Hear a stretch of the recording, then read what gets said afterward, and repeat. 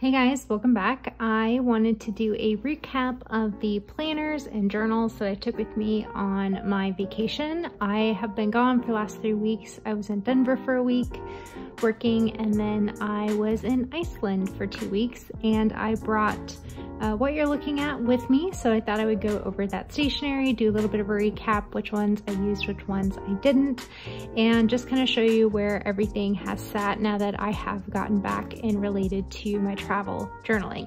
This is going to be a longer video because I kind of want to cover everything all at once. So I will try and leave timestamps down below if there are pieces that you are more interested in, the tools versus the notebook flips, etc. I brought my passport size traveler's notebook and used this as my main planner for the entirety of the trip, and also my wallet. I thought that this was actually going to be a bit of a challenge. Turned out it worked very well for me.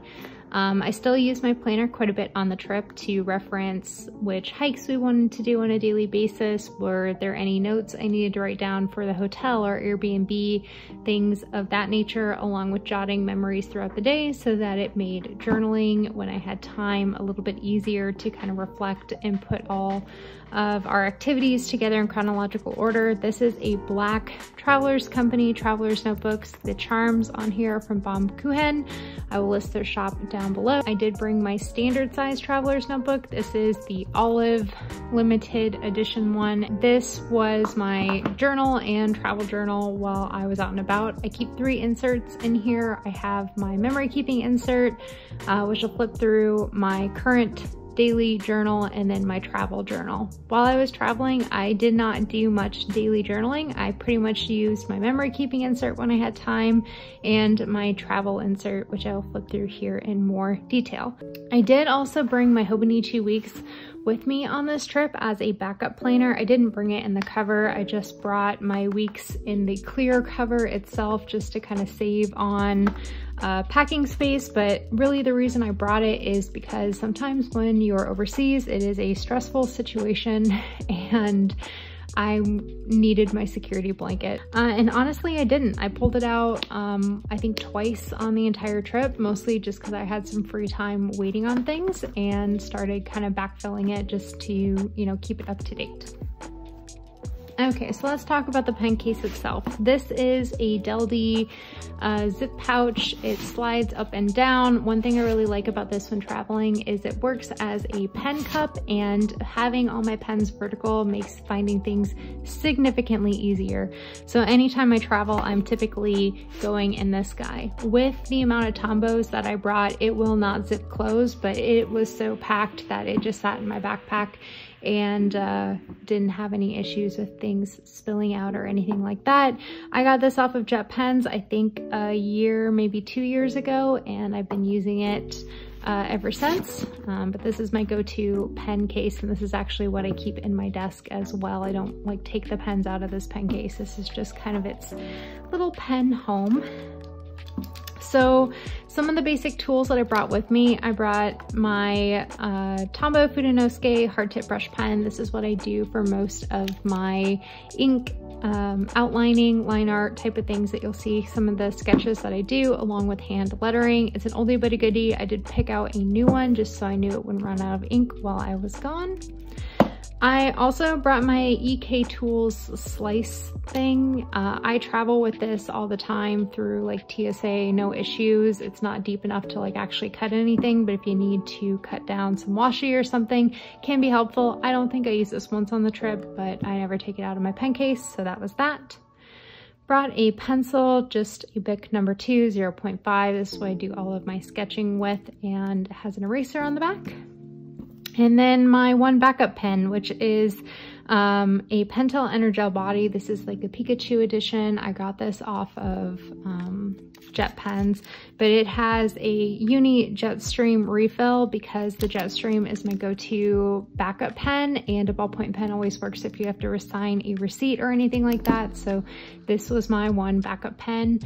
Works on Tomoe River paper, works on any of the notebooks that I brought. Not my favorite ink color, but it is a tried and true. So it is my best backup pen. On the pen vein, I brought 3 metallic gel pens with me. These are the Uni-ball Signo Broads. They are the bold ones. I have the silver, the bronze, and the gold. The gold has a green undertone to it, but the silver and the bronze I use a ton. I picked these up from Michael's. I do believe you could get them on Jetpens if you are looking there, but these are probably my favorites from 2022. I pretty much don't think I have a single spread that doesn't have some of those metallic gel pens on it, just to add sparkles, doodles, highlights, things like that. They're some of my new favorite stationery.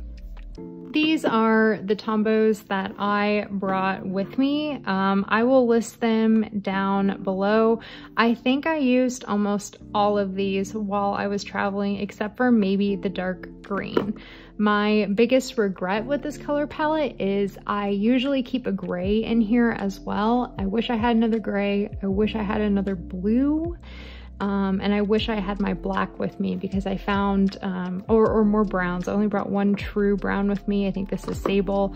And then I have 947, which is like it's burnt sienna. It's more of a rust color than a true brown. So I wish I had more of a cool tone brown, a gray, maybe a darker gray just for fun, and a black. And I think that would, maybe another blue. I only brought one blue with me. This was 312. So that's 1, 2, 3, 4, 5, 6, 7, 8, 9, 10, 11, 12. I brought 12 Tombow dual brush pens with me. This is what I did all of my coloring in of my sketches with. I think my next trip, I would like to invest in a watercolor palette and try traveling with that instead, and like a water brush, just to get more variation than being limited to the markers. But overall, big fan of the Tombow dual brush markers. They work really well on Tomoe River paper, and I know what to expect out of them, which made them really easy to use while I was traveling. I did bring 3 of these Sailor Shikiori markers with me. I have the orange one, which I don't think I used. Oh, maybe I used this once. I did a lot of curry while I was in Iceland, so I think I colored in like curry sketches with the orange. This is the tea green brown. It is a beautiful olive cover. I use this a lot for a lot of the greenery that I ended up drawing. And then this is the Yodaki, or I think that's how you say it. It's like a red with a little bit of like a pink undertone, and use this one as well. It's kind of the only true red marker that I own. And then of course I brought my Vanishing point. This is actually a brand new one because if I can figure out how to edit this super sad, I will, but tragedy struck. And as I was reaching for a glass of wine, I dropped my pen, clicked out, nibbed down on a concrete floor, and it just demolished it. I spent like an hour in the hotel room trying to like get it to write again. And yeah, the nib was just completely shot. The tines had completely split. One of these days I might try and fix it myself or send it to someone who could, but that was like towards the end of the trip. I went like 4 days without this thing, and oh my gosh, I missed it every single day. So I did order a brand new one. The tip is much finer than the one I had. I think the one I had, I've definitely ruined the nib a little bit before I really ruined the nib. But this is my favorite go-to writer. I love that it's retractable. I love the weight of it. I write super fine, and yeah, it's my baby. Let's talk about the passport. Again, this is the Black Travelers Company Traveler's Notebooks. The 2 charms are from Baumkuchen. I also had to replace my clip. Lost this pretty early on. I think I put it in the pocket of my the seat in front of me on the airplane, and never found it again. So I did end up getting a new one. So I went with a 3 insert setup. I have my annual insert for my bullet journal setup in here, and nothing really changed. I did do a couple spreads specifically for Iceland here in the back that I can kind of show you now. I had sort of a master task list up here along with a running shopping list and any kind of notes that I needed to write down when we were booking tickets and things like that. And then I also drew out our itinerary, and this was kind of a good little cheat sheet for me because we were gone over the end of May and into the beginning of June. I just kind of drew out the 3 weeks that we were more or less gone. Anything that was scheduled I did in this dark teal color, so we had tickets for a specific time that we needed to be there, such as flights. We had tickets to the symphony rehearsal, dinner dinner reservations, things like that. At the top, I just kind of wrote the general region that we were in. So REK for Reykjavik, GC for the Golden Circle area, Pakil, we were doing glaciers, a cute town that I didn't remember the name of, driving day back to Reykjavik. We did go around the ring road in its entirety, and then all of this we had digitally on a Google Calendar that both I and my husband had access to, but I'm a paper person, so this helped me out quite a bit. All right, and then around that I had my folder. In the front at the time I had our vaccination cards in case we needed it, and then the back just some stickers. These are from Rendy Dot Plans, and then one sheet here from Sterling Ink that I use for a habit tracker. In the middle I kept my wallet insert. I went with the canvas insert from the B-Sides and Rarities collection. If you have a black cover, it's definitely going to transfer, so be aware of that if that is something that is going to bother you. And in here I really just kept my ID, the couple cards that we brought in our insurance information, and then on the center string I kept my passport, and that worked out really well. The wallet insert protected the passport, and because the center string is the string covered elastic that comes, you know, built into the planner, this is the slippiest insert, so my passport would slip in and out very easily when we went through security, or if I needed it to show as like form of ID versus my driver's license while we were out. So that worked out extremely well with this configuration. That's kind of what I did on fly days, and then on non-fly days I switched my daily insert in the back with those so that it was in the back because I didn't need it nearly as often. And if you are in a traveler's notebook, the center string is almost always the easiest to write in. And then in the back we have my current bullet journal, or my quarterly insert more or less, and this is where my monthly log, weekly log, and daily logs work out. So let me just show you where I was in the trip. So I think that's starting here. We left for Denver on a Tuesday. Few days while we were in Denver. Pen test, these are all the pens that I brought with me if you want a screenshot versus reading mine down below. Did set up June. I did set up June ahead of time actually. All my weekly spreads, let me zoom in so you can see a bit better. All right, so I did my Hobonichi week style layout because I knew I didn't want to have to think about it. I wanted it to be very straightforward. So all day events, date specific tasks, any memories, habit tracker, running list. This was really overkill for most of the trip because I was on vacation, but I would kind of scratch out things translated from that spread I showed you in my annual so that I could kind of go from there. Filled things in when we got back. This is post-trip, and I've since moved into a A5 bullet journal, so I haven't used these last few spreads. But the other thing I did is I went in with my date stamp. My date stamp is from Amazon. I can try and put it down below for you guys. It's nothing special, but I did go ahead and kind of stamp in my dates that I was going to be in Iceland, and I did a full day per page because I knew I would want all the space to kind of scratch things out, do any memory keeping. I really ended up drawing something every day, which I really enjoyed, and that's something I'm really trying to kind of keep up now that I'm back. I either want to draw something in my journal every day or in my planner every day. We saw tons of waterfalls, just some like really crazy views. I would keep notes on like hiking tips if we looked something up on All Trails or online before we went. If anyone said like stay here or there or something like that, I'd write it down ahead of time just so that we could kind of remind ourselves before we set out. Some days was just, you know, to do kind of stuff. This is the tragedy day that I broke my vanishing point, and then I ordered the Yoseka refresh pen at the same time. And last few days of the trip here, and then kind of prepping for the travel days. Didn't really do much drawing here towards the end of it.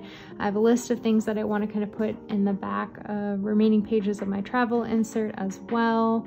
And then on the airplane, I proceeded to brain dump out an A5 bullet journal setup because I'd kind of been craving one the entire trip, and that is how that turned out. Okay, so now let's talk about my standard size. I brought my Olive Travelers Company Traveler's Notebook, and in that I had 3 inserts. I've taken this one out of the middle string because I've been kind of trying to work on it here and there.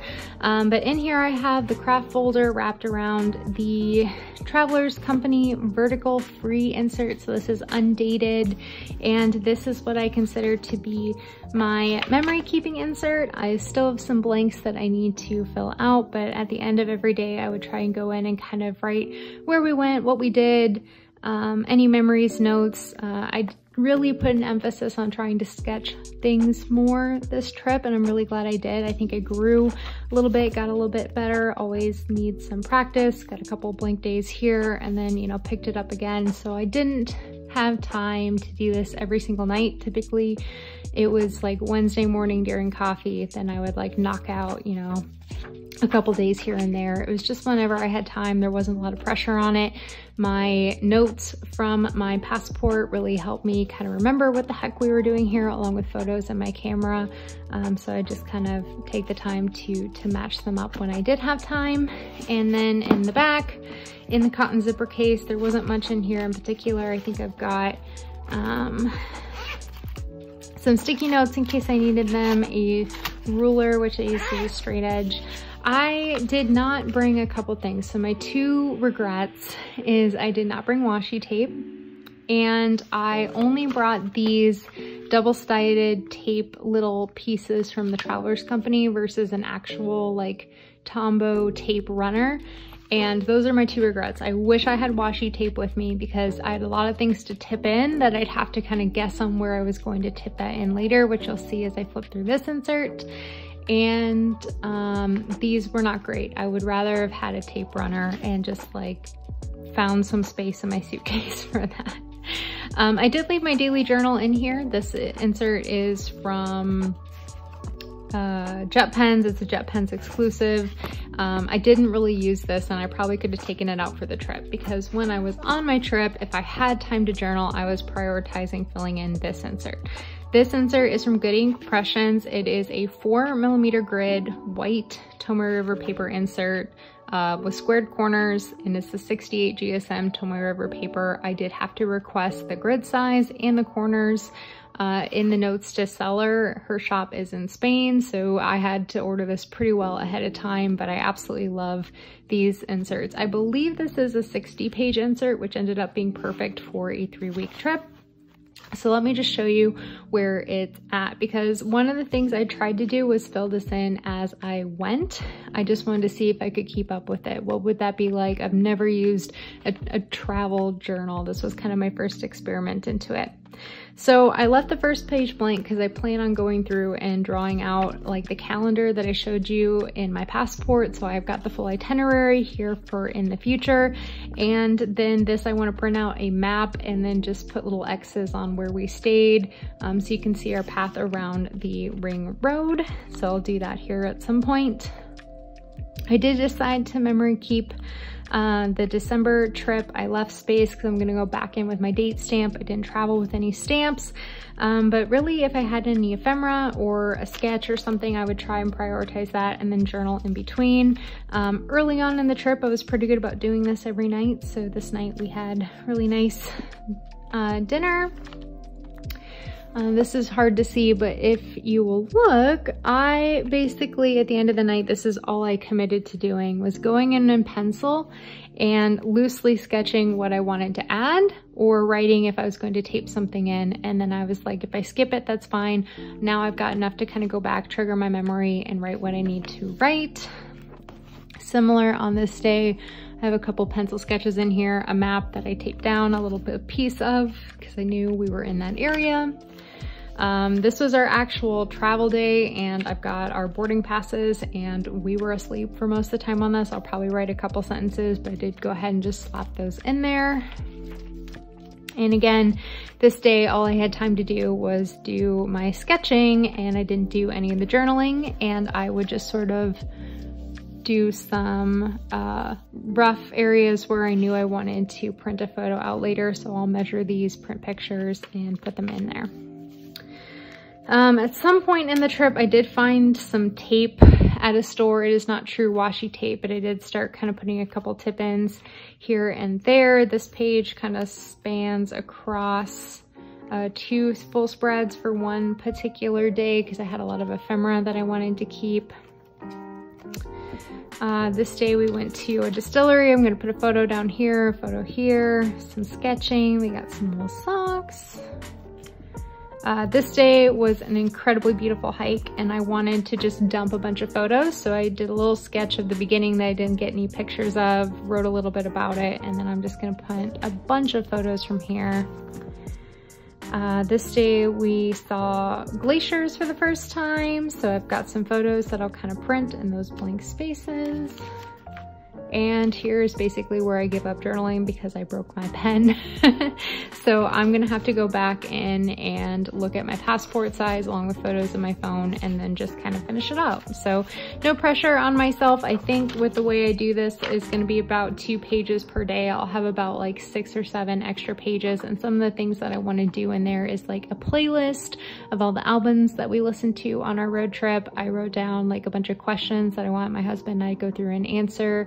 Like our favorite meal, favorite song, favorite album, favorite site, favorite hike, those kind of things, and kind of do a his and hers comparison on the trip as well. And then at the very back, I'm going to do a cost breakdown because we definitely ended up over budget on this particular vacation. In the back, I just have a bunch of ephemera that need to go on those last 4 or 5 days that I have left that I've kind of hung on to, such as our return flights and things like that. So I will go ahead and tape those in at some point. But I just wanted to kind of show you where I was at the end of the trip. So those were kind of my main squeezes. I'm planning on doing an updated or like a 100-page flip through of my daily pages here in the back. So you'll see my weeks in a better over on Instagram more likely. But that was my trip overall. I talked about my few regrets. Definitely wish I had washi tape. We'll do that for the next trip. Definitely wish I had a tape runner. We'll do that for the next trip. Would like to invest in some watercolors because I think that would be more beneficial than the Tombows because I was just kind of lacking on some colors that I wish I had. And I think if I could have mixed something up, that would have been a little bit better. But overall, really great experience. I found some time for journaling when I had time. And I think next time I travel, I will definitely bring my standard for sure. Maybe my passport again because it was just small and compact and it worked out well. But we'll see. I don't think we're gonna be taking a big trip like that for, you know, at least another year or two. We gotta save up some money for the next one. But if you made it this long, thank you so much for watching, and I'll catch you next time.